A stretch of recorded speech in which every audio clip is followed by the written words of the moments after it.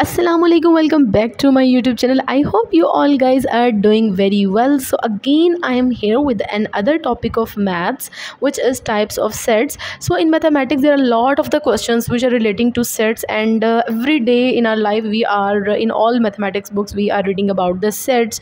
What are the sets? There are the different types of the sets, and we solve a lot of the questions relating to sets. But today we are going to discuss types of the sets. So there are three types of the sets. First of all, I will write the names of these types, and then I will explain with examples all these three types. So names of these three types are: first type, uh, here we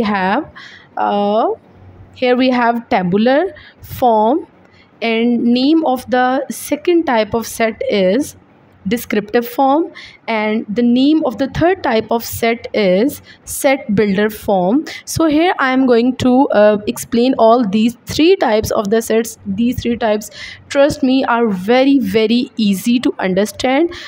Don't skip my video and watch full my video. So first form is tabular form. First of all, I will write the definition of this form, and then I will explain using the example. So tabular form is a form when all the elements of the set are written within curly bracket, and we denote the curly bracket with this sign as I have right here, and elements are separated by using the commas. A type of the set in which we have, you should know that what is a set. A set is a thing in which we have different elements, and we denote the set by using this curly bracket as I have wrote here.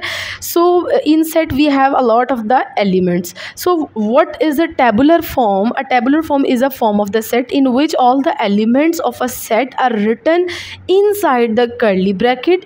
In start we have a curly bracket, and then at the last we have a second curly bracket, and we separate all these elements by using the commas. Here I am giving an example. A is equal to 0 1 2 3. Here I have a set A whose elements are 0 1 2 3, and it is enclosed under the curly brackets, and all the elements are separated by using the commas. Second example is D is equal to Raza and Hamza. It is a set of two names, Raza and Hamza. These two names are separated by commas and enclosed by curly brackets as I have explained in definition. So let's move to the second form, which is descriptive form.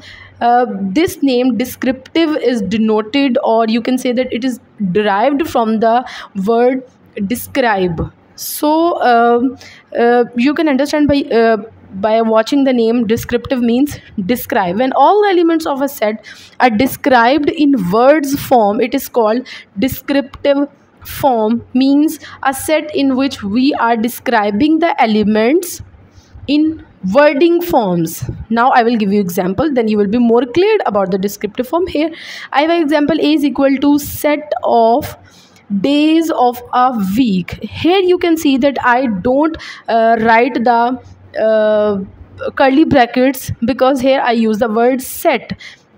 We don't use any types of brackets. We only use the descriptive form, or you can say that we describe a set by using the words. So second example is B is equal to set of multiples of 5.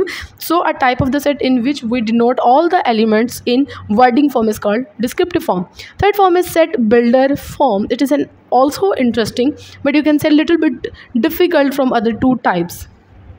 What is a set builder form? When all the elements of a set are denoted by using mathematical notations, it is called a set builder form. Here I am writing the definition of this form, then I will explain this form by using the examples. So what is the definition? When all the elements of a set are expressed by using mathematical notation, it is called a set builder form. What are mathematical notations? Now I will give you example, and then you will be more clear about the set builder form. Here I am writing an example. Here I have a set A is equal to curly bracket. You know that we denote a set by using the curly bracket. If you are not putting the brackets, then it means that you are not writing a set, except you are writing the descriptive form in which we use the word set and not we use the curly bracket. So here I have a set 0 plus minus 2 plus minus 4 plus minus 6 plus minus 8 and so on. In set builder form, this set I can write like A is equal to curly bracket start x such that x belongs to E And what is E?